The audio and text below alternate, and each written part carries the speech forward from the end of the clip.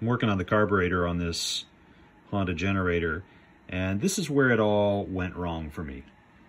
As I was taking the carburetor out, I got to this point, and I decided to take this whole thing off by taking the 2 screws out the top. That was a mistake. There are 2 springs inside that are the bane of your existence if you do this. So my recommendation is that you pop these covers off and that you disconnect the wiring harness here and take the carburetor out with this black piece on top. You probably don't need to be working on anything in here if you're just replacing the guts of the carburetor.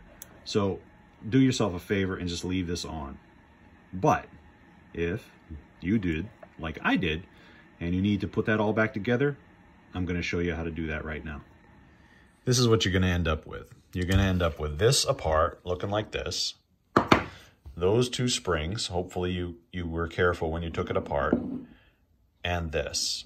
Now, this goes in here, but there needs to be a spring in there, and the spring fits on like that. So how the heck do you get that into that? Well, let me show you the trick.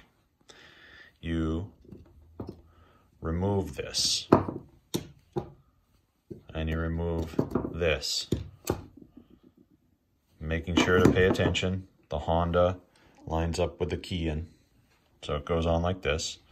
So you know that this one, the short one, goes on the left, and the long arm goes on the right. And this indent here goes down toward the carburetor. Okay, so let me show you what it looks like put together. All right, so this is what it looks like ready to assemble. So now all you have to do is you have to line up the blades with the blades over there. And there you go. Then put your screws back in the top and put it all back together.